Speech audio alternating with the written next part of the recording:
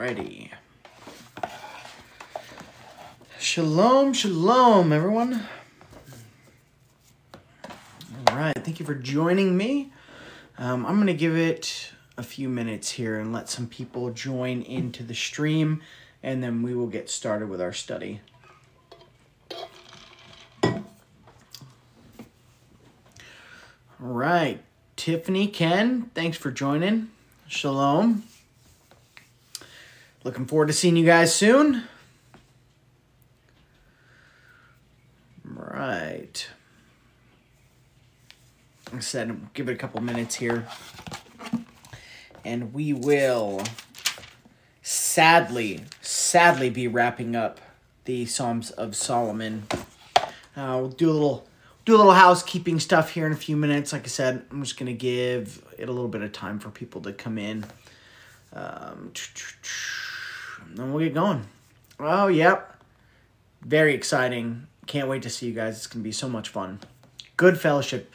Good fellowship this week. I mean, you guys are coming at the end of the week, and then doing a fellowship Thursday night with Leaving Churchianity. If you guys didn't know, I posted a little video about it. But this Thursday night, 7 p.m. Central Time, we're gonna do some fellowship online with Leaving Churchianity, so that should be a lot of fun. And that is on TikTok, so you guys on YouTube, that'll be restreamed the following night, so it'll be Friday night for you guys. So looking forward to that, though. It's going to be a real good week. Rayleigh, shalom to you and to your wife. Tell her I said hello. Thank you, guys.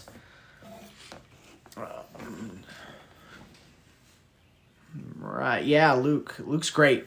I really like Luke. He's doing good stuff for the kingdom. So I can't wait to spend some time. I think we're going to talk about dispensations and some of that stuff. So it's going to be a really good time. I hope you guys can join Thursday night or Friday night if you're on YouTube.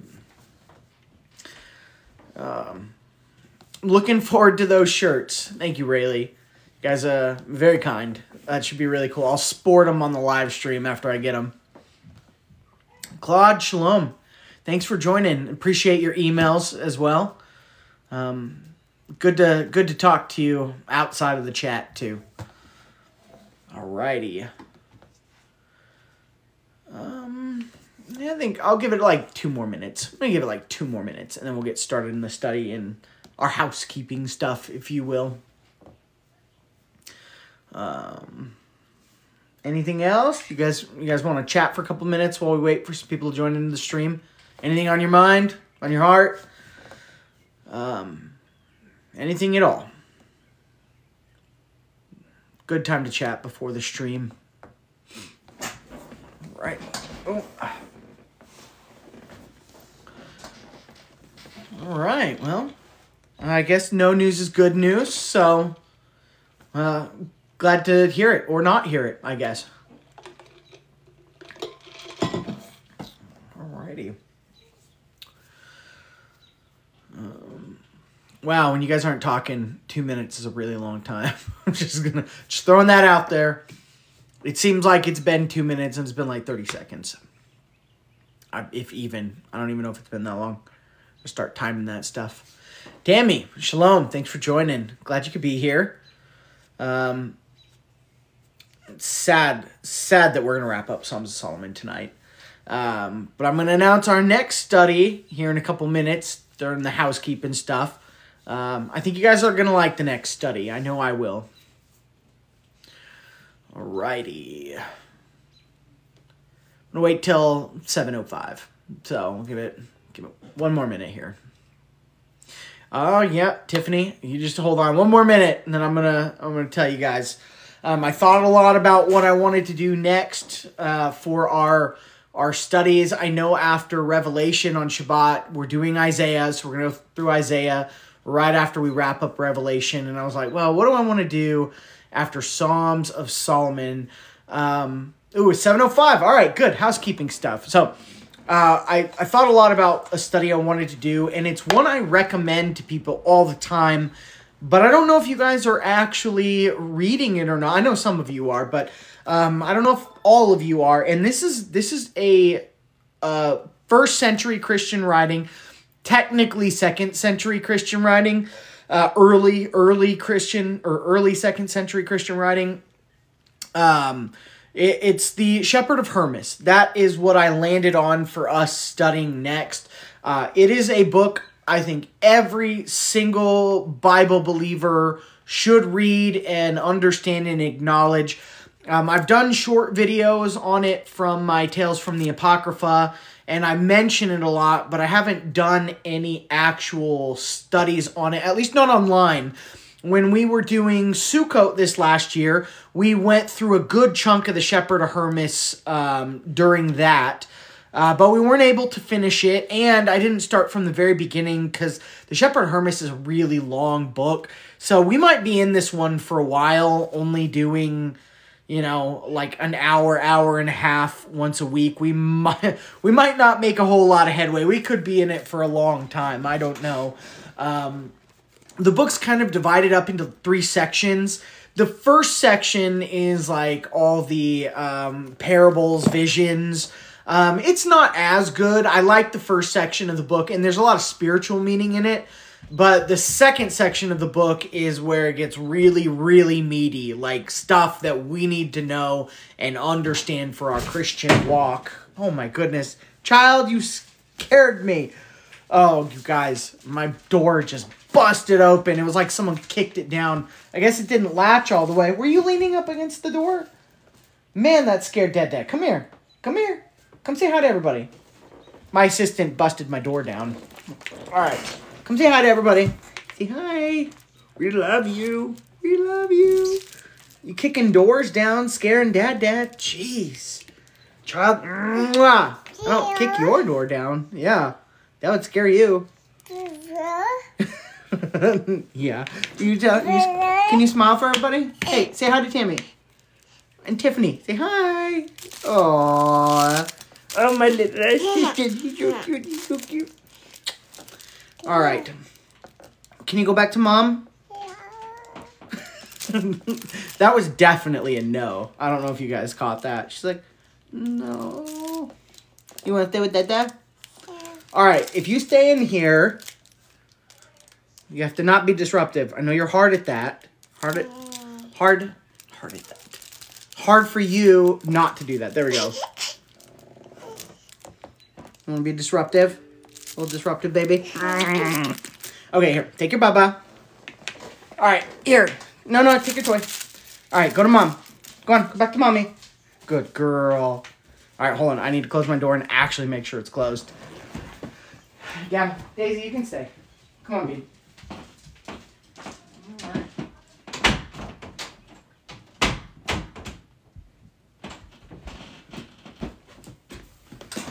I clearly need to adjust the hinges on that door. Anyways, all right. So we're going to do the Shepherd of Hermas. The second section of the book is where it gets really meaty. But it's a big book. I mean, so we'll be reading it out of this one too. If you guys want to pick up your copy, I really suggest you get this. This is a really solid translation for a lot of first century Christian writings. It's The Apostolic Fathers by Rick Brannon. By Rick Brannon. You can get it on Amazon for like, I think not even $10. It's really good, but the Shepherd of Hermas is, I mean, it's pretty much most of the back half, like that's all the Shepherd of Hermas. That's like, it's big. I don't even know how many chapters there are. There's a lot. 3, there's 5, there's 12. Yeah, there's a lot. We can leave it at that. There's a lot of chapters in this book. Anyways, we're going to be in it for a while. Might take some breaks here and there to cover some short stuff, but at the end of the day, this is a book that if you haven't already read it, you should read it. And if you have read it, you should read it again. It's a really, really good one. So we're gonna do that, and we're probably gonna be in that for a hot minute or two. So anyways, we will begin that next week on Tuesday on TikTok. And for you guys on YouTube, you know the deal. It'll be on Wednesday. And then again, housekeeping, we already talked about it, but I'll be doing a live stream with Leaving Churchianity this Thursday night, 7 p.m. Central on TikTok.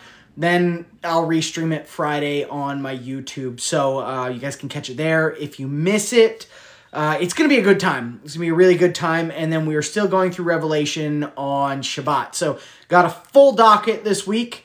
A lot to do. Lots of good stuff, though. Can't wait to do it, honestly.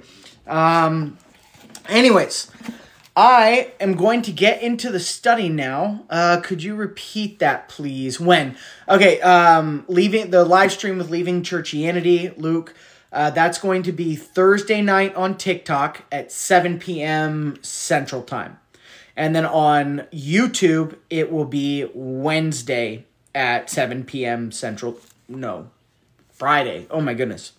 This study is going to be Wednesday on YouTube, 7 p.m. Central. But it'll get restreamed on my YouTube Friday, 7 p.m. And it'll be there. So you guys can go back and watch it if you want to and you miss it. So anyways, if you don't already follow Luke, I highly suggest you do it. Really, really good Torah observant ministry that he's doing. So definitely go support Luke. I don't think he's on YouTube for you guys, so I'm sorry about that. I'll confirm that with him on Thursday. Yeah, Thursday. But I don't think he's on YouTube. I'm pretty sure it's only TikTok. And then I know he has a podcast he's working on. We can talk about that more too. Get all the deets for you guys to follow him if you know. But on TikTok, for sure, follow him, Leaving Churchianity. Really good ministry to follow. He's still pumping out a lot of good short studies, which I have not had a whole lot of time to do. So follow him for sure. Anyways, we are going to wrap up the Psalms of Solomon tonight. Super sad. Super sad. But it's been a good journey through this book. And chapter 18, I think 17 and 18 are really the two that so obviously point to Yahshua. They're my favorite chapters in this, although all of it's been really, really good. But anyways, we'll get into it. And yeah, can't wait. I'm sad we're wrapping it up, but thank you guys for going through this whole study with me. It's been a blessing. I hope you guys have gotten as much out of it as I have. And we'll get started in it. And Tiffany, yes, bless him indeed. He does deal with a lot of the mainstreamers. It's honestly, it's one of those things where the more stuff you put out, at least short stuff on TikTok, the more you have to deal with it. And man, I've been going through it for years. Honestly, it's been kind of a nice break for me not doing as many short studies just because I don't have to deal with as much of that on a day-to-day basis. I still get it, but not to the extent when you're putting out 1, 2, 3 videos a day. It can get hectic in the comments and it can get just honestly draining. It can get really, really draining if you actually keep up on those comments, which I know Luke does, and so do I. And it can get really hard if you're actually engaging in the comments to try to help people. Most of what you're getting, people don't want help. They want to just kill, steal, and destroy, you know. So, but yeah, he has to deal with a lot of that, and he's doing a great job of it. So, anyways, let me see here. What do we got?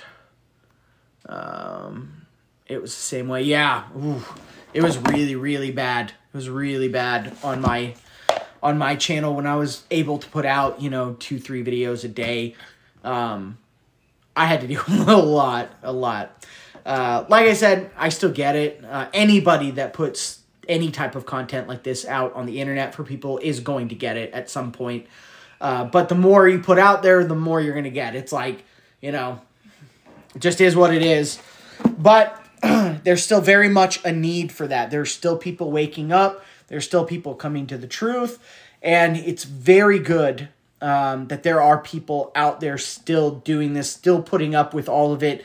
And, doing it for free. Again, you guys know how I am with the tithing and with monetization. I don't think, at least if you have any other means to support yourself, I don't think you should be seeking to make money off of ministry work. I think this is our service. This is what we are supposed to do. But, you know, you're putting in your time, your free time, away from your family, away from your hobbies, away from your job, away from literally anything else in your life. And it can get really hard when you're doing that and all you're getting is just hate, hate, hate, hate, hate. It definitely drags on you. And it, like, I noticed the cycle, though. Like, I've seen a whole lot of people come in after me doing the same type of stuff, same type of ministry work. And it seems almost like we all kind of go through the same cycle, you know. We're all super gung-ho. We're like, oh, people are going to respond to this. People want the truth. And then it just, we get attacked, and then you get angrier and angrier and angrier. And then you take a little break, and then you come back, and you're like, okay, you know, I'm doing this for the Most High. I'm doing this for Yahshua. And they never said it was going to be easy. In fact, they said it was going to be really, really, really hard.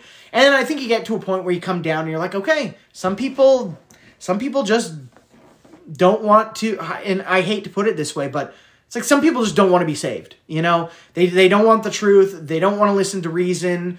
They just don't want any part of it.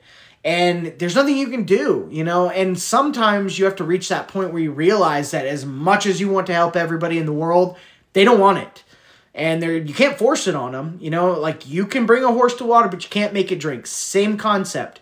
I cannot make these people drink. I cannot make these people obey the commandments.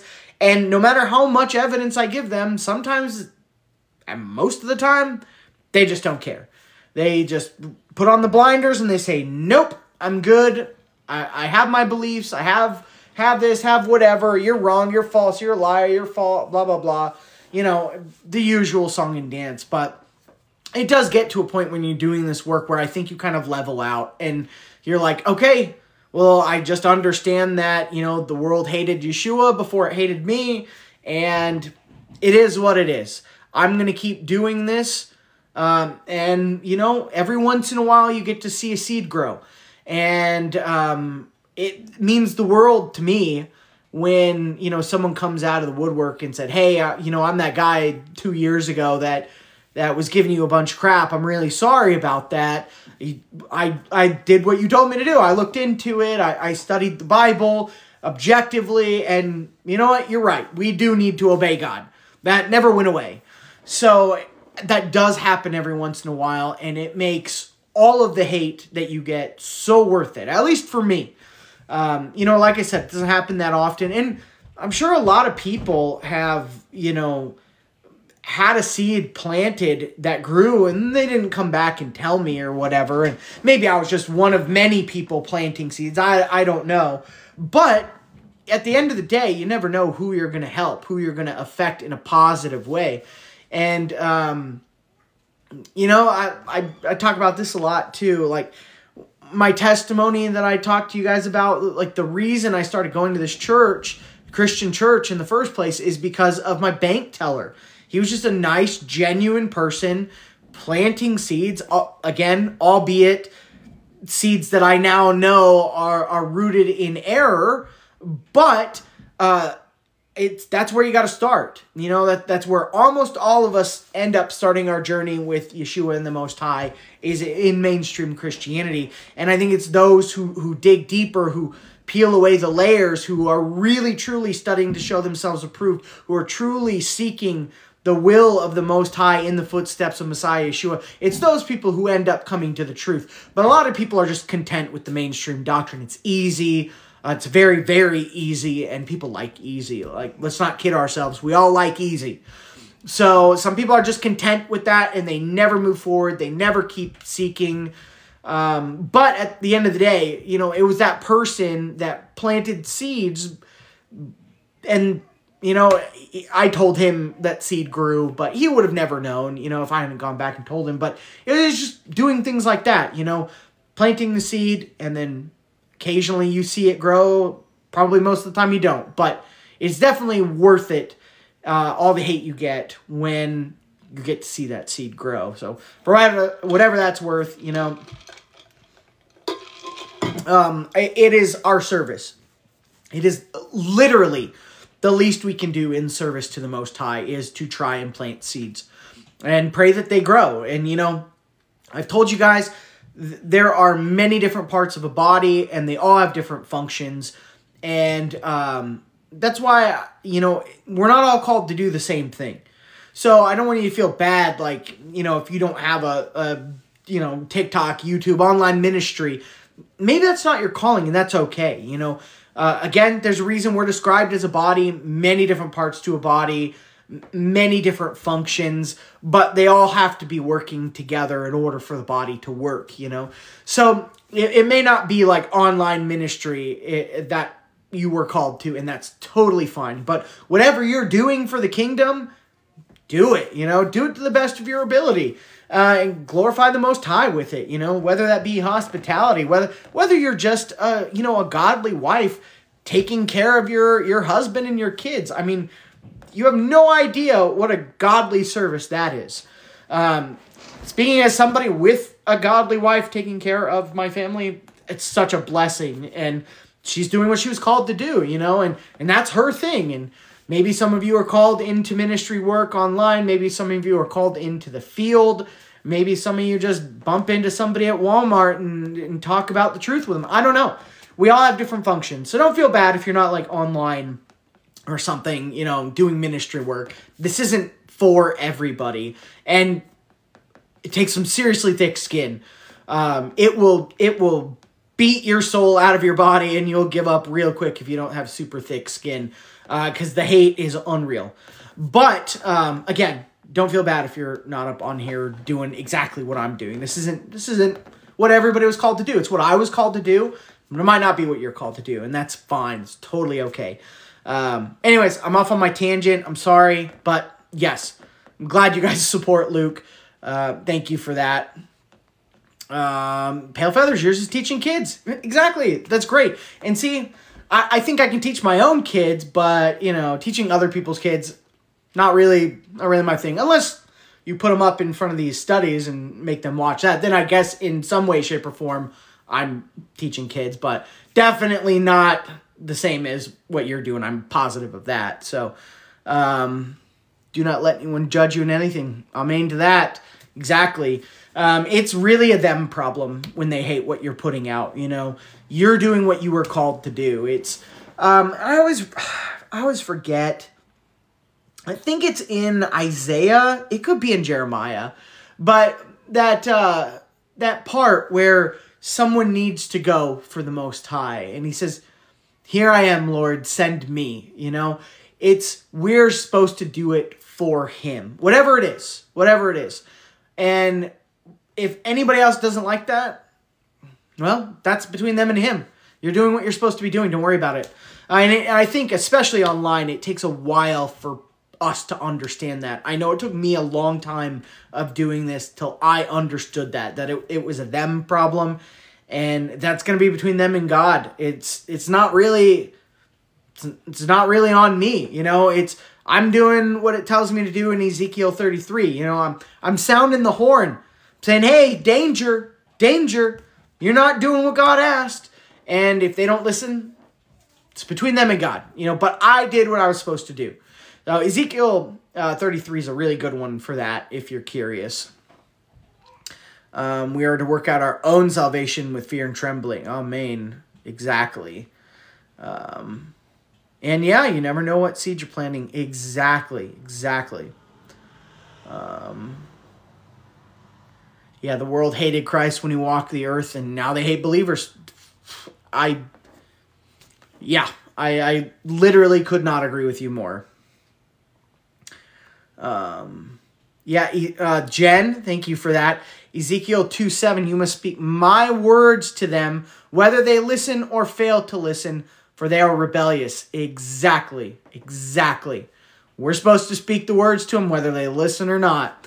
That way, honestly, I think it also has to do with judgment.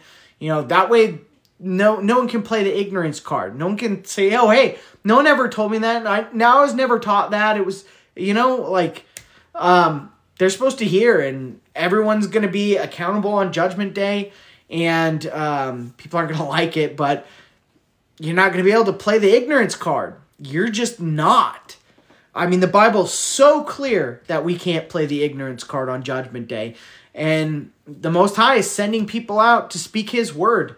On a daily basis, there are thousands of people all over the world speaking the truth, the actual truth of his word. And some people are listening and most aren't. Yahshua did, after all, say that the path was narrow and few there'd be that find it. And he said, many are called, but few are chosen. I want to be in the few. I hope you guys do too. Very few want the truth. Yeah, they all want the tickled ears. You're right. They just want, this feels good. This sounds good. I like that. That's what they want, you know, and it's really sad because it doesn't take that much to start walking in obedience to the Most High. Like, at least in regards to the things that lead to death. It does not take that much from us. It really doesn't. I truly understand what the Most High said in Deuteronomy 30 when he's like, my commandments are easy. Like, you do not have to go across the ocean. You don't have to go up into heaven. You know, they're close to you. They're near to you. They're in your heart. They're in your mouth so that you can do them. I really understand that now, trying to keep the commandments, you know. It's not impossible. Everybody makes it impossible because that just further justifies the ear itching. You know, if it's impossible to keep the Most High's commandments, then, you know, we don't have to. Obviously, we don't have. Jesus paid for it all. He paid for it all. So, and it's a doctrine that everybody loves. Just tickling those ears. All right. Let's see here. Missed a bunch more.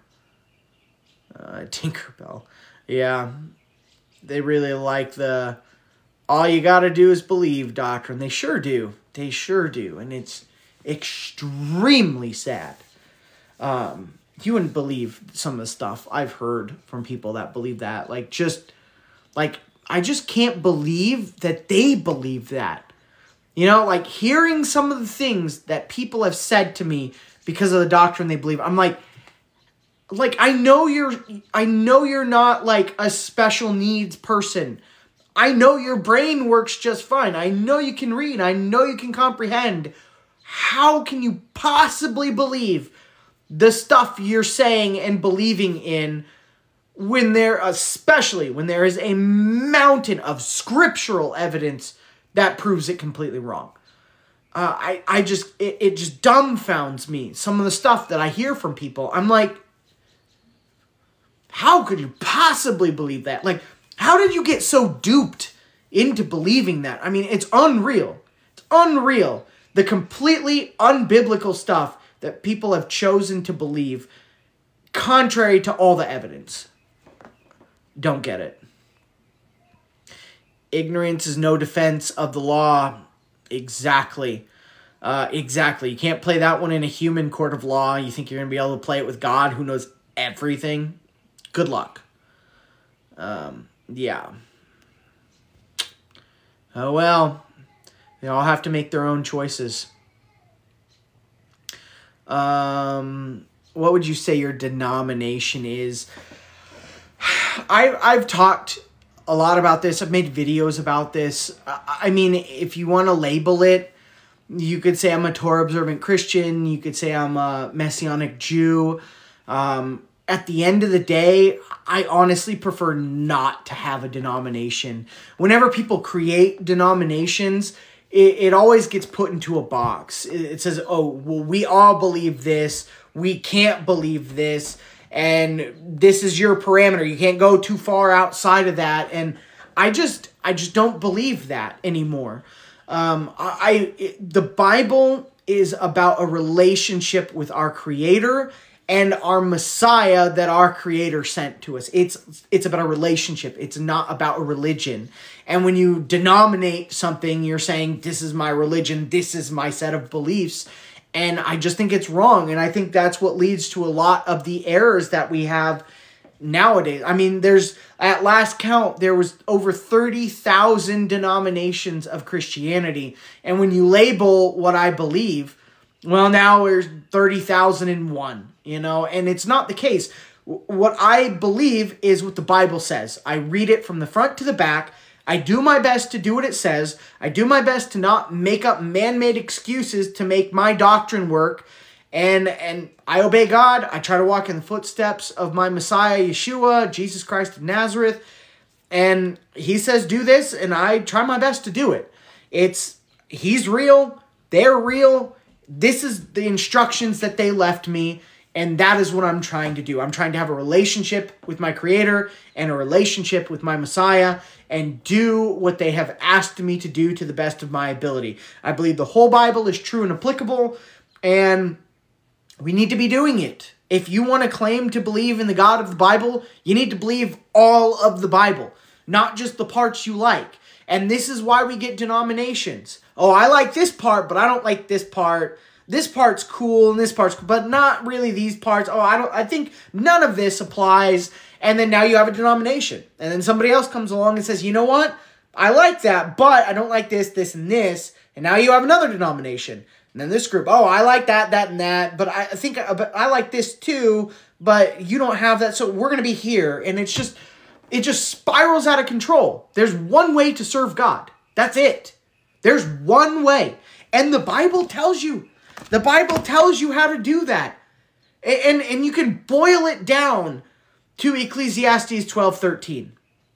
The whole duty of man to fear God and keep his commandments. And Yahshua showed us how to do that properly. How to do that in a way that's pleasing to the Most High. Because everybody else failed. There were people that got close, really close, spitting distance close. But everybody still failed, except Yahshua. Which is why he is our plumb line. He is the line of righteousness to which we will all be measured. He is the goal of righteousness. So I read the Bible. I don't make excuses why why this doesn't apply to me or why I shouldn't believe this anymore. And I read it all, try to understand it, and I try to do it. So I don't think that's a denomination. I think that is a relationship. God says, if you want to show me love, this is how you do it. 1 John 5, 2-3. We know that we love the children of God and love God when we keep his commandments. And his commandments are not burdensome. So he said, this is how you love me, and only the people that love me are going to come into my kingdom. So that's what I try to do. I don't pick and choose. There's stuff in the Bible that I'm not particularly fond of. It is what it is. I'm not God. But I believe it and I accept all of it, whether I like it or not, because it's his choice how we serve him. And if you don't do it how he asked, then you're not doing it. And you can read so many examples in the scripture of people doing just that. Making up their own way to serve him or completely ignoring how he said to serve him. And how did it go for them? How did it go for them? What has been done is what will be done. There's nothing new under the sun. Everybody wants to make up their own way to serve God despite what he says. And I don't think we should do that. I'm not saying I'm perfect at it. I'm not saying there's not room for growth. There certainly is.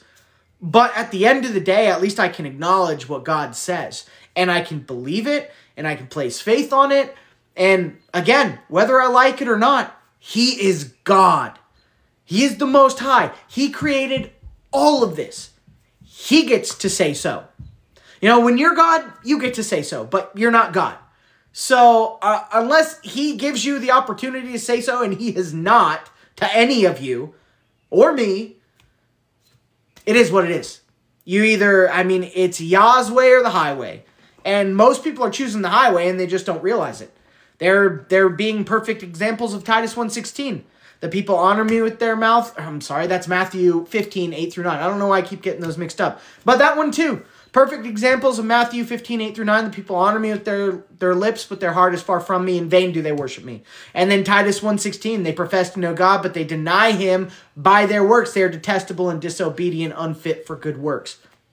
So that's my denomination, but I don't really like to call it that, and I don't think it is that. I just want a relationship with my Creator. I want to do what he asks, and I understand wholeheartedly that I don't deserve what he has waiting in the next life for me. And if I get there, it will only be by his grace and mercy and by the blood of Yahshua. No way I'm getting in without that. But that's a really bad excuse to not obey him, especially considering what the Bible says about that. So, anyways, there it is. My long-winded answer. Yeah, how'd that work for the Nicolaitans? Not well. Not well at all. All right. I've had enough rambling. Let's get into our study. All right. For those of you following along, we'll be in the Lexham Septuagint, Psalms of Solomon, chapter 18. All right. Lord, your mercy is upon the works of your hands for eternity. And I like it when it points this out. Let's be clear about something. When you do what God asks, the whole Bible says that you are righteous. That's what makes you righteous, doing what God asked. You can read that in Ezekiel 18. You can read that in Deuteronomy chapter 6. You can even read about it in Romans 6 or Psalm 19 or Isaiah 51. Many other places. But those are just some of the places that you can read that doing what God asked is righteousness. But let's be clear about this, because nobody seems to understand this. We are doing God's righteousness when we obey his commandments. It's his righteousness. So if I am being deemed righteous, it's because I am doing his righteousness. Your own righteousness, every time in Scripture, is going against what God asked. Doing your own righteousness means ignoring his righteousness. You can read about that in Ezekiel 18 as well, and a couple of other places. I have videos about this on TikTok and YouTube. Just type in, on YouTube, your own righteousness, Sheepdog Ministries, and I'm sure one of them will pop up for you. But it's your righteousness because you are ignoring what God said. So all these people that say, oh, you're seeking your own righteousness by obeying God, they're ignorant and foolish. They don't know what the scriptures say. And again, I'm not trying to be mean. This is scriptural fact. This is not my opinion. If you are righteous, it's because you're doing God's righteousness. That's his righteousness. Obeying him is his righteousness. If you ignore what God says, that is seeking your own righteousness. You're saying, oh, you know what? God's righteousness, that's cool and all, whatever. But I'm going to be righteous by doing this, my own thing. And that's exactly what Jesus mentions in Matthew chapter 7 when he's turning people away from the kingdom. Those people were not doing stuff that God asked them to do. And he says it twice. He says he's turning them away because they're not doing the will of his Father. And then he says it again because they're lawless. Seeking your own righteousness means disobeying God. Fact. Biblical fact. Not my opinion.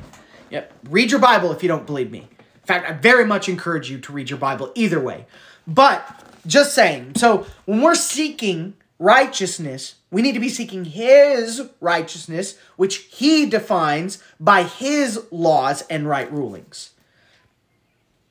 Please understand that concept. It will serve you well in your biblical Christian walk. Guarantee it. But, Lord, your mercy is upon the works of your hands for eternity. His righteousness, his works. That's what we are seeking. Your goodness upon Israel with a rich gift. Your eyes looking down upon them, and none of them will lack anything. See, that's what we have waiting for us. Lacking nothing. Wipe away every tear. Just honestly, I've tried to picture the kingdom of God a lot. I've spent so much time trying to picture it, and just every way I picture it, it ends up getting ruined by humans. I know it's not going to be that way in the kingdom, but I think we as a species of people can't comprehend things that we can't see, and there's no scenario that has been on earth where people didn't ruin everything. So that's probably why it's hard for me, but I told you guys in my testimony last Shabbat, for those of you that saw it, and that snapshot of what I felt, that just pure love, forgiveness in a way that's indescribable, that is what I try to picture, and it's just incredible.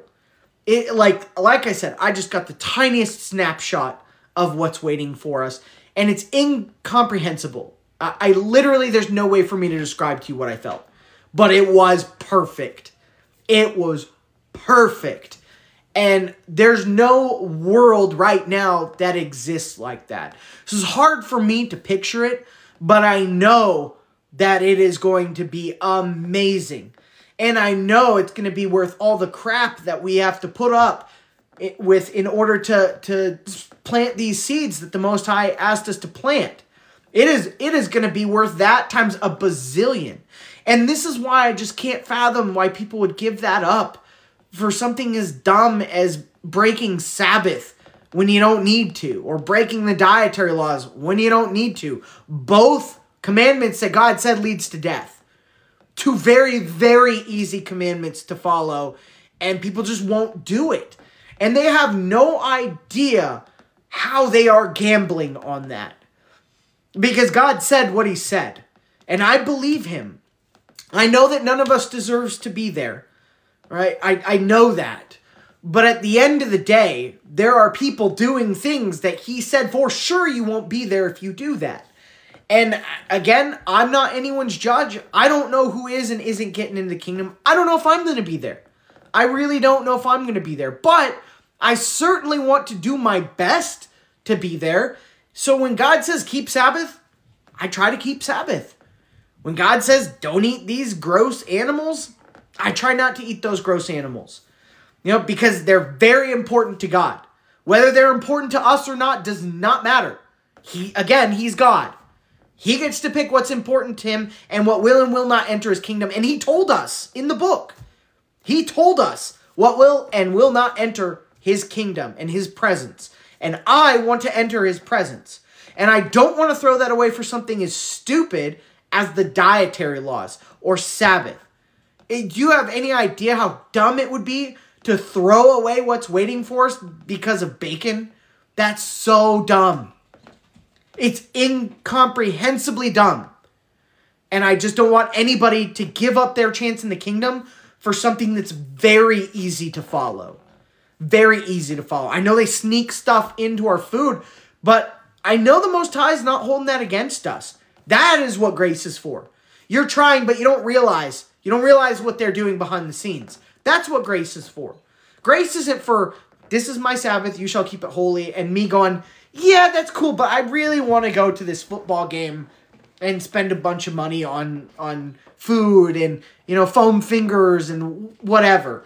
That's not what grace is for. And if you're trying to play that card, good luck. Yahshua ain't going to pay for it. He said he's not going to pay for it. Hebrews 10. Scripture. Not my opinion. So anyways, let's keep going. Your ears hear the entreaty of the poor in hope. Your judgments are upon the earth with mercy, and your love is upon the seed of Abraham, the sons of Israel. Your discipline is upon us like a firstborn, unique son. I wonder who that firstborn, unique son is. It's Yahshua. But all over Scripture, especially in Psalms of Solomon, Proverbs, even in Revelation, he punishes those whom he loves. He's trying to correct us. Like you're spanking your kid. Like, hey, don't do this. If you keep doing this, one day you're going to wind up in jail or you're going to wind up doing something that could get you killed. Same thing. He punishes us and corrects us to get us back on the right path. That narrow, narrow path.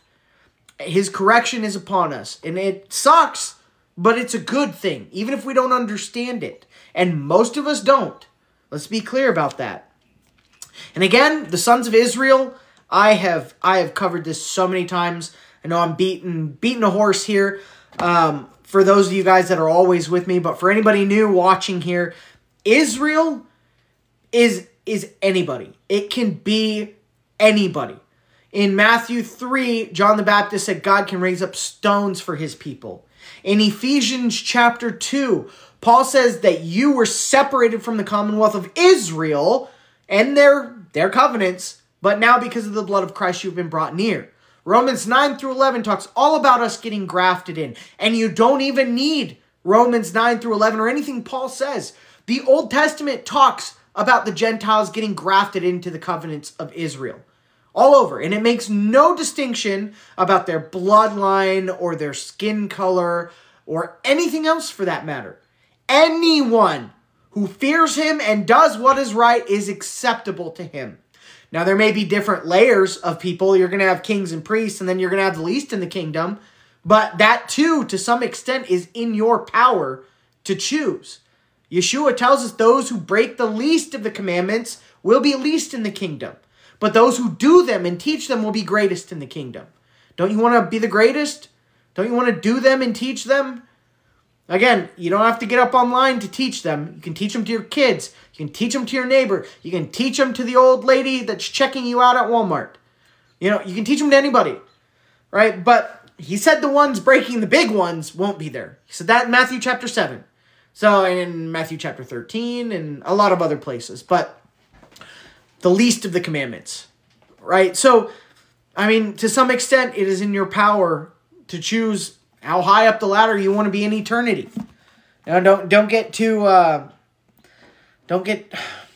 don't really know how to say it properly, but don't jump the gun with that thought. You're like, oh, I'm going to be in the kingdom for sure. I'm there. Like, humble yourself. You don't deserve to be there. I don't care who you are. I don't care what you've done. I don't care if you have gone to every country on earth and spread the gospel to every single nation of people. Like, I don't care what you've done. You don't deserve to be there. You don't. None of us do. And Paul didn't even act like he was going to be there. He said in 1 Corinthians 4, I have not been acquitted yet. It's the Lord who judges me. I'm not going to pronounce judgment before the time, and neither should you. Right? So, yeah, don't be prideful. Don't be arrogant. Be humble, because none of us deserves it. That is plainly obvious. None of us deserves Yeshua's sacrifice. None of us deserves to be in the kingdom of God. So don't go too far with that, right? I do believe you can have assurance of salvation. I do. However, you probably shouldn't run around acting like it's already done and Yeshua put a crown on your head and open up those gates to you, because that has not happened yet. And a lot of really good biblical people have fallen. You can fall. Again, read Ezekiel 18. If a righteous man turns from his righteousness and does what is wicked, he's going to pay for that big time. So, anyways, Israel can be anyone, despite popular doctrines online. And I know why some people believe what they believe, but they have to ignore a lot of stuff in Scripture. Old and New Testament, you have to ignore a lot. The Most High definitely dispersed Israel into all the other nations. He's going to collect his people from all the other nations. Every tribe, tongue, and color of skin is going to be there worshiping him. It says it in the book. Not my opinion. So anybody telling you that only this race of people, only this skin color, only this bloodline is going to get into the kingdom of heaven, they don't know their Bible very well. I'm sorry, but all over it, Old and New Testament, it tells people that they're going to be grafted in. Remember, it starts all the way back in Genesis with Abraham. You can see that. All nations of the world will be blessed because of you. All nations. Right? And then when Yeshua told the disciples to go out telling all the nations what he commanded them, what did he say? Go to all nations. He didn't say go to this group of people. Go to that group of people. Make sure they only have this skin color. Sorry, but anybody that's preaching that doesn't know their Bible. They don't. And you have to ignore a lot of Scripture in order to say stuff like that. So, again, that's where I'm at with that. Anyone can be Israel, and I'm getting that from Scripture, not opinion. So, let's keep going. Verse 5. To return is upon us like a firstborn unique son. I crossed them. Sorry, my bad. Verse 5. To return an obedient soul from rudeness and arrogance. And that was talking about discipline, in case you didn't catch that jump from Scripture. The discipline is there to return an obedient soul from rudeness in arrogance. May God cleanse Israel for the day of mercy with blessing, for the day of election when he brings up his anointed one. Who is that? Let's read this one more time. May God cleanse Israel for the day of mercy with blessing, for the day of election when he brings up his anointed one. Boom. Zero question that's talking about Yahshua. And if you guys haven't watched these videos that I have done, I really want you to do that. They're all pretty short. I think they're all like 3 to 5 minutes long. There's 4 of them. You can easily find them on YouTube. It's how Christ fulfilled the law of marriage, how Christ fulfilled the law of the priest's daughter, how Christ fulfilled the law of cleansing a house, and then how Christ fulfilled the law of jealousy. You really need to go watch those. Again, I don't care about my watch numbers on TikTok or YouTube. I could give a hoot about that. Those videos, the information that is in those is something I think all of you need to know. If you haven't watched those, please go watch them. It'll take 20 minutes of your life or less to go watch all of those on YouTube or on TikTok. They should all, if you're on TikTok, it's a lot harder to find my videos. But if you're on TikTok, you should be able to go to my Messiah playlist, and at some point, you'll find them in there. But it's easier to find them on YouTube because you can actually search for a title. So if you just search Sheepdog Ministries, Christ Fulfilled, they should all 4 pop up in theory. But especially watch the one about how Christ fulfilled the law of marriage, and then law of divorce. It's either law of marriage or law of divorce. I can't remember, but it's one of those. And then how Christ fulfilled the law of cleansing a house, because this is exactly what Christ did for us. And there's a mountain of scriptural evidence how he actually cleansed the house of Israel. And this is a disconnect that people don't understand. I was just tagged in a video from a woman maid who's been a longtime follower of mine, actually. But she's going down a bad road, like questioning Yahshua in Jesus in the Bible, like that he's actually the Messiah, what he did for us. And when I say Christ paid for your sins, and when a lot of people say Christ paid for your sins, there seems to be, again, a huge misunderstanding of what is actually going on with that. I'm guilty of this too, describing it as him paying a bill for something that we have done. But, and that is kind of what he's doing in a sense. But what he's really doing is for the house of Israel. This isn't like you going and cheating on your husband and Christ paying for that. We're not talking about stuff like that. He paid the penalty for the house of Israel because of what they did and what led to them being kicked out of the covenant. He paid those fines. It's not like he's just paying every single fine for every single thing that you do.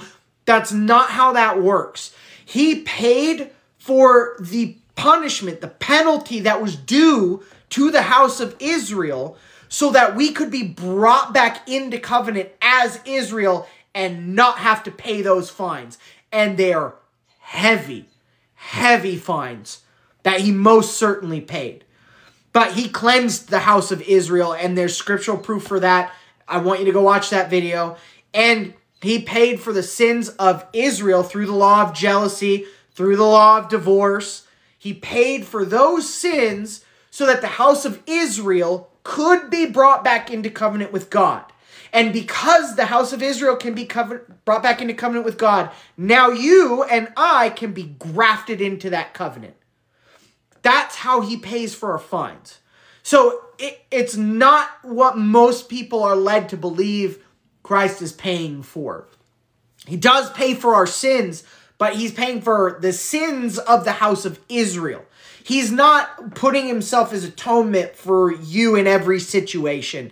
And that's why people don't understand what Yahshua did, this woman specifically. If you watch the video, if you know what I'm talking about, I'm not going to name names, but a lot of you know who I'm talking about. And if you watch this video, she's not understanding this concept at all. And she's thinking that Yahshua is putting himself in for atonement for you. And that's not exactly what he's doing. This has to do with the house of Israel and the fines and penalties due to them and how they needed to be cleansed in order that Israel could be brought back into covenant and you can therefore be grafted into that covenant. So please go watch those. I really think it helps you understand because people get hung up with things like, again, I mentioned reading Ezekiel 18, and you should do that, but people get hung up sometimes with Ezekiel 18 about how can Yahshua pay for this then, since somebody can't stand in for another. That's not what we're talking about. That's not what Yahshua did. And I like how it talks about this specifically in Psalms of Solomon 18, because that's what he did. He cleansed the house of Israel. He paid for those fines, which is something that he can do since he was part of the covenant. Again, I'm not going to spend too much time talking about this. I had a conversation with somebody not too long ago who wasn't quite understanding how some of the things in the covenant played out. And here's where I am at with Yahshua and the covenant on Sinai. I believe that the covenant on Sinai was always between Yahshua and the people. The covenant was Yahshua and the people. Moses was the mediator of that covenant. And then God ordained this all to happen. So it starts to bring it a little bit more close to home when you realize that Yahshua was part of that covenant on Mount Sinai. Now maybe you don't want to throw that in the trash can so quickly. But I truly believe that Yahshua was there. The covenant was with him. And that's why he's paying these fines for the house of Israel, because of what they did in that covenant that was between him and them. So anyways, we could spend hours talking about that. And if you want to know more privately, feel free to email me or message me. I'd be happy to talk about it with you. But I really believe that Yahshua was in that original covenant, that it was between Yahshua and the people, and that it was God's covenant still, kind of like it's still not the best example, but kind of like when you get married at a courthouse, right? You have your wife, and then you have your husband, and the covenant between you two, but it's ordained by the judge. It's made official by the judge. I think the Most High was the judge in that covenant. Like, it's his, right, in a sense, but it's also Yeshua's and the people's. Anyways, not the best example, but I believe in a nutshell, that's what's going on with the Sinai covenant. And when you understand that, and when you read the scriptures with that idea in mind, it changes a lot of stuff, especially from the doctrine we were all originally taught. But I digress. Let's get back to the study. I want to read this one more time. Verse 6, may God cleanse Israel for the day of mercy with blessing, for the day of election when he brings up his anointed one. That's Yahshua. Yahshua cleansed the house of Israel. Yeshua's the anointed one. And right before this, it talks about a unique firstborn son. Come on. Come on. Who are we talking about here? Anyways, very interesting, and I'm glad that it specifically mentions this in the Psalms of Solomon. Blessed are those who are born in those days, to see the good things of the Lord, which he will do for the coming generation. Man, such a blessing. I mean, I can't describe to you what an enormous blessing and what an enormous weight is going to be lifted off my shoulders, all of our shoulders, if Yahshua, pardons us and lets us into the kingdom. Wow. And then our kids get to grow up in that world? Come on, man. I feel bad for my kids that they might have to grow up in this crappy world. I get sad about that. I see them and they're just so pure and innocent and kind. And I just know what they're going to have to go through in this world. And I just don't want them to go through it. I don't want them to go through the same stuff that I had to go through. I don't want them to have to find the hard path. I don't want them to get hurt and feel pain and get just, I don't know, like, for lack of a better term, crapped on by this really, really bad world. Pardon my language there, but I feel really bad that my kids have to grow up in this horrible, horrible world. And what an amazing blessing to have kids grow up in that kingdom, in that world.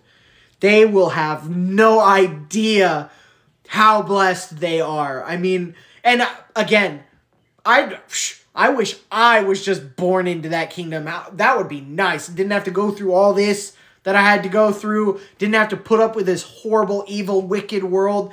Man, that would be amazing. But I do think the people that have gone through this world and then enter into that world they'll probably have a special understanding all of their own, which is really cool to think about, but at the end of the day, that's the kingdom I want my kids to grow up in, and it hurts my heart sometimes to think about what they're going to have to go through in this world if I'm wrong about where we are at in history. Because, I mean, again, I can't say where we are 100% yet. I can't say, I know for a fact we're in this section of the Bible. Now, I've speculated where I think we might be in the Revelation series we're going through on Shabbat. If you haven't followed that, I speculate on that, but I can't be 100% sure. I can't know that for sure. Not yet. And if I'm wrong, and if my kids have to grow up in this world, it really stinks. Really stinks that they're going to have to grow up in this world, because it ain't getting any better. And it's way worse than when I grew up. Way worse. I mean, way worse. No other way to put it. And it's getting worse and worse by the day. And I feel really bad for the kids that are going to have to grow up in this world if our Messiah is not coming back real soon. I feel really bad for them. But it will truly be a blessing for all the kids that get to be born into that kingdom. Man, what an amazing blessing to be born into that kingdom. All right. Let's read verse 7 one more time. Blessed are those who are born in those days to see the good things of the Lord, which he will do for the coming generation. Under the rod of discipline of the anointed one of the Lord, in the fear of his God, in the wisdom of spirit and righteousness and strength. Man, that's gonna be a good time. Now, I want you to pay attention, because it says under the rod of discipline of the anointed one. Something awful familiar is spoken in the Gospels. Let me see if I can find it. I want to say it's in Matthew 13, but I'm not 100% sure. Let me find it real quick. I think I might even mention it in Revelation. All right, let's start. Okay, here's a couple of references in Revelation. Speaking of Yahshua, and he will rule them with a rod of iron, as when earthen pots are broken in pieces, even as I myself have received authority from my Father. That's talking about Yahshua ruling with a rod of iron. Then it talks again. Here's Revelation 19:15. From his mouth comes a sharp sword with which to strike down the nations, and he will rule them with a rod of iron. He will tread the winepress of the fury of the wrath of God the Almighty.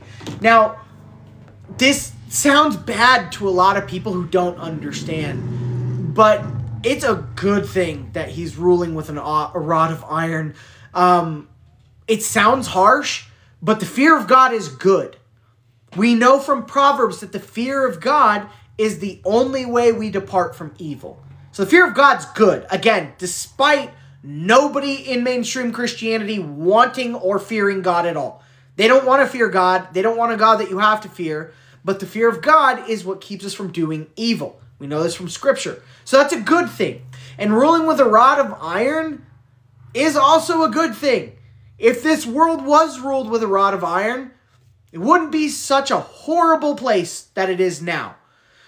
everybody just automatically jumps to the worst thing when thinking about ruling with a rod of iron.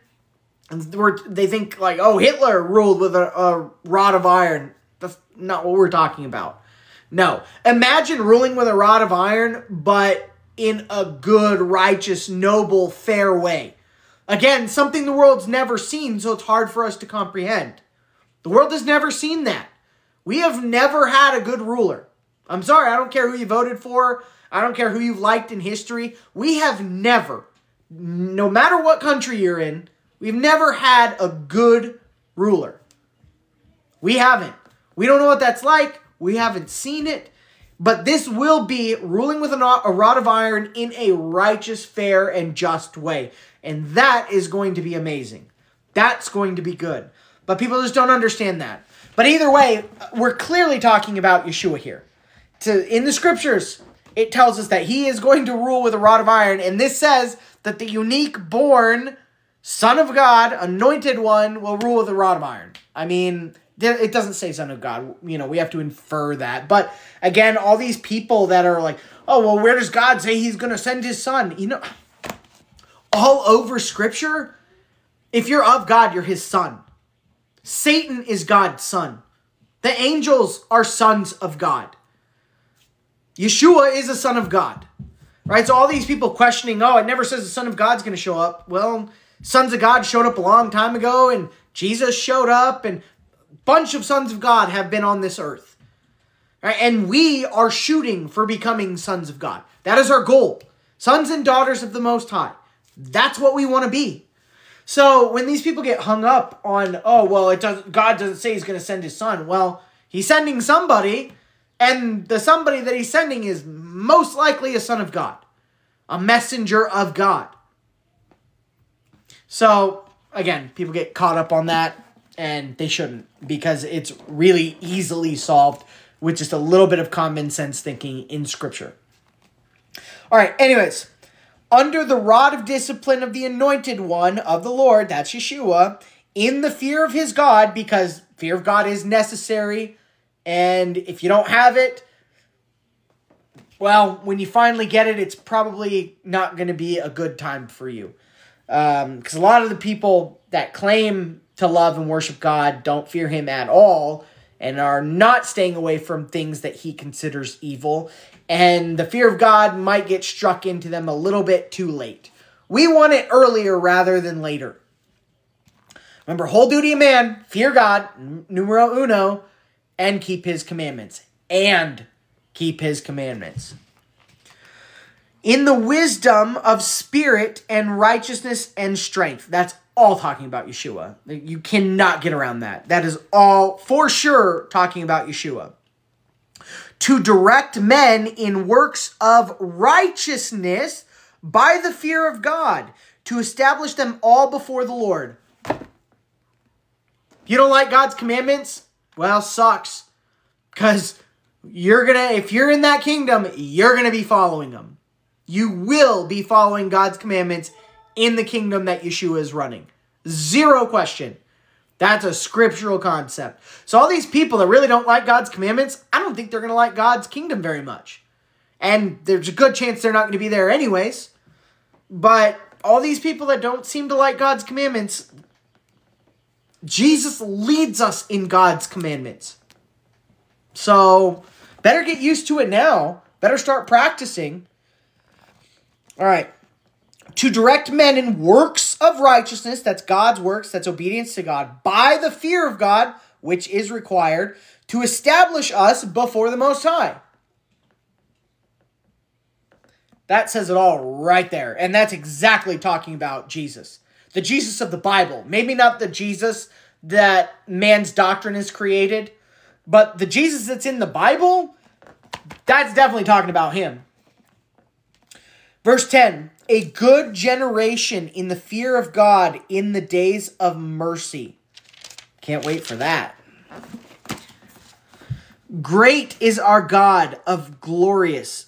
Great is our God and of glorious dwelling in the highest places. Amen to that. Who appointed stars in course for occasion of times from day today, and they did not transgress from the way that you commanded them. All right. Now, if we're talking about literal stars here, and I think we are, the Bible describes angels, some types of angels, as stars, the actual stars. And it talks heavily in the first book of Enoch about the luminaries, stars, sun, moon, how they all work. And spoiler alert, they actually work how the book of Enoch says, and not how we're being told in mainstream science. NASA. Remember, claiming to be wise, they became fools. And that they did.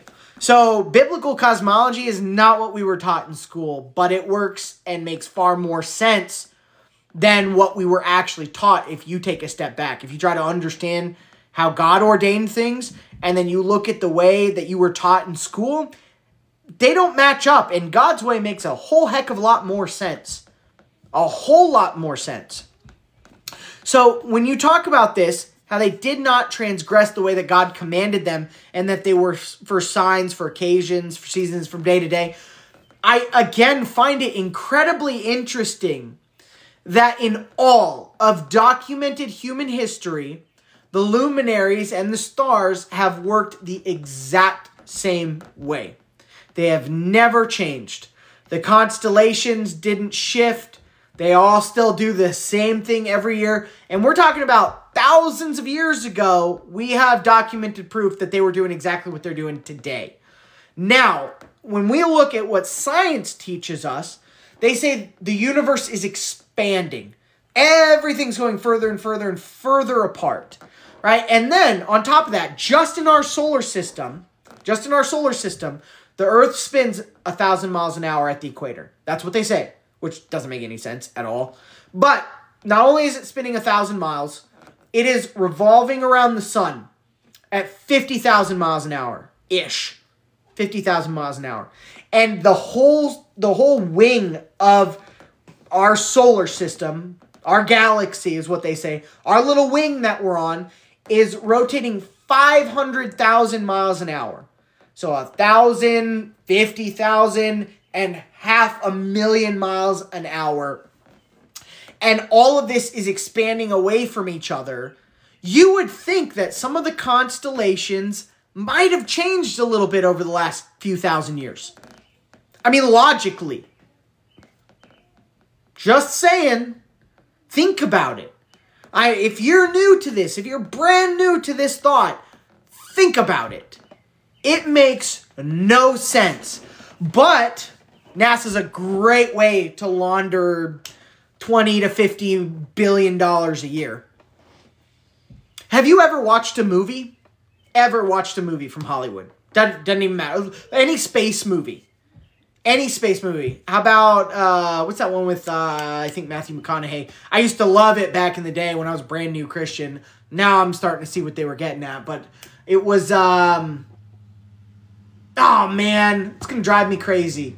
I haven't seen it in a really long time. So Matthew McConaughey, and he went up into space, and then Interstellar. Thank you, Tracy. Interstellar. Yes, that's the one.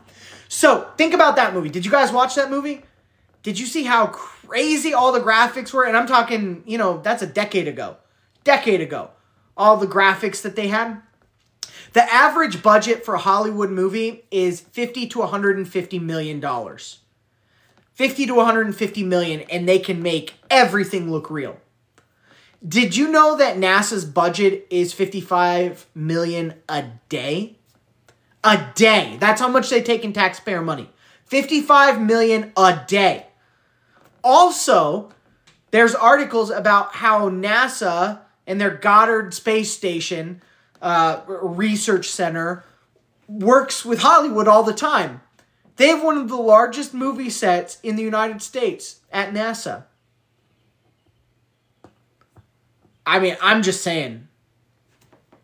Also, all the people that have found weird, strange anomalies in these live stream space NASA things. Come on. Go watch some videos from Founded Earth Brothers. If you're brand new to this, Founded Earth Brothers on YouTube is the best starting point for you. But what God says in the Bible is not what we were taught in school. That's my main point here. And what God says in the Bible makes a whole lot more sense than what we were actually taught in school. Nothing that we're taught out here logically makes any sense whatsoever when you take a step out of what you were taught and really critically think about it. Anyways, I believe God. And I don't care if that makes me look like a fool because, again, claiming to be wise, they became fools. The foolishness of men, astounding. Right? What else does it say in the scriptures? Anyone? Bueller? It says that people claiming to be wise, they became fools. Among other things. Sorry, I got brain twisted there for a second. There was somewhere else I was going with that. But it says that the wisdom of this world is foolishness before God. That's where I was going. It came back to me. The wisdom of this world is foolishness before God. So all these people out there that think, oh, look how much we know. Look at all this science we have. Look at all these machines we've built. I don't care. We're going to look like idiots to them. They think we're the dumb ones. Don't care. I believe the Bible. And you got to not care. You really, if you want to have a good, solid walk on this earth in the scriptures, the world's going to hate you and think you are a moron. And you have to be okay with that. Because God doesn't like the people pleasers. I'm not talking about being nice to people or, trying to plant seeds. I'm not talking about that. But I'm talking about you just bending over to the world because you don't want them to think you're a fool or you don't want to look bad. Do you know what crap I have gotten for posting videos about biblical cosmology? It's been a while since I've posted one, but go look at some of the comments on there. I'm not exactly met with open arms. My face is floating around all the internet with people talking about what a big dumb idiot I am. Oh well, it's the price I have to pay for speaking the truth, right? But it talks in the Apocrypha about how those people are not going to get the last laugh. So anyways, you're going to have to be okay with it. You just need to not care. You just need to say, you know what? They're not going to like me. They're going to think I'm an idiot. Whatever. That's their problem. Takes a lot of people a long time to get there. It took me a long time to get there where I didn't care that these people were making fun of me or thinking how foolish I am or whatever. I know what I know. And I trust God. So that's what I'm sticking with. That's what I'm going to go for. And I hope that you guys do the exact same thing, right? Even if we don't agree on everything, that's fine. It's fine if we don't agree on everything. But I would rather look like a fool to the rest of the world and be standing right next to Yahshua than have all these other people like me, but I'm out there with them about to go to a place that I don't want to go to. Anyways, verse 12. Who appointed stars in course for occasions of times from days to days. And they did not transgress from the way that you commanded them. No, they didn't. Those stars are all still doing the exact same thing. Their way is in the fear of God each day, from the day God created them until eternity. That's a long time, and I believe it. And they were not led astray from the day he created them. They were not removed from their ways from ancient generations. No, they weren't. And this was written in an ancient generation. He's talking about how it was the same in ancient generations in his time, and now his generation is ancient to us, and it is still the same. If what we were taught in school is true, this wouldn't be. It would be impossible for this to be true, and yet it is. Again, use your brain, even if the rest of the world thinks you're not. Yeah, exactly, Jen. Nothing new under the sun. All right. One more time, verse 14. And they were not led astray from the day he created them. They were not removed from their ways from ancient generations, unless God commanded them by the command of his servants. Boom. that is the end of Psalms of Solomon. I am sad that we wrapped up this study. But I hope you could see what we've been talking about the last few chapters, how it's so obviously talking about our Messiah. I mean, there's so much scriptural evidence. I'm not talking about the Apocrypha, but there's so much scriptural evidence that what it was saying in the Apocrypha is absolutely true in the time of Yahshua. Anyways, for those of you that weren't with me in the beginning of this, we are going to start the Shepherd of Hermas next week. It's a big study. We'll probably be in it for a while. I would like to do First Enoch. That's also going to be a really big study. So I don't know, but I really think most people have come around to First Enoch. I know a lot of you have read it. But I know a lot of you have not read the Shepherd of Hermas. So, and the Shepherd of Hermas is equally valuable in our Christian walk. So, we're going to study the Shepherd of Hermas starting next Wednesday on YouTube. And we're going to be going through that. I really suggest you get a copy to follow along if you can. Like I said, I recommend this one. The Apostolic Fathers, the Rick Brandon translation, it's pretty cheap. You can probably find free PDFs online of the Shepherd of Hermas. I believe it's also on the Lost Books Apocrypha app, which is on iPhone, probably also on Android. But you can get free copies online, so you don't have to get the book copy. I just like paper copies of stuff. And if you were going to get one, the Rick Brandon translation is good. There's a lot of other stuff in here that you should read too. I mean, this book has the Didache. You should read that. This has the Second Epistle of Clement. You should absolutely read that. It's got the letters to Polycarp are really good too. That was John's disciple. The letters from Ignatius, they're okay. I mean, he's very Pauline in his writing and has a lot of confusing stuff. Him and Barnabas, both. But still, there's some interesting stuff in there as well. But this book has a lot of stuff you should read if you haven't read it before. And because I know that less of you had read The Shepherd of Hermas than have actually read First Enoch, we're going to do The Shepherd of Hermas for the foreseeable future. And then one day I'd like to get into a First Enoch study because that's another really good one. It's been a while since I've even read it. You know, I pick through it here and there to find verses that I recall. But I haven't sat down and read all the way through it in a while. So I'll probably do that in my free time here coming soon. What little free time I seem to have these days. But thank you guys for doing this study with me. Again, this coming Thursday night on TikTok, I'll be live streaming with Leaving Churchianity. Hope you guys can make that. It'll be on my YouTube if you can't the following night. And then we're still in Revelation on Shabbats. I hope you guys can come and study Revelation with me. That one's been a really good study, I think. Anyways, if you guys have any questions, hang out with you guys here in the chat for a few minutes. I made my own copy of Enoch by hand. Nice. That's cool. I like that. It's good to do that. Headline: Shalom and love, family. Yes, you too, Tiffany. Thank you. Truth Unedited just posted a video about to watch, and that's the headline. What, the Shepherd of Hermas? Is Truth Unedited doing something about the Shepherd of Hermas? That'd be cool. I hope he does. Anyways, though, we're going to be doing our own study of the Shepherd of Hermas, and it's going to be great. The heifers. Interesting stuff going on with that. Anyways, though, we might be able to blow through the first section of the Shepherd of Hermas pretty quick.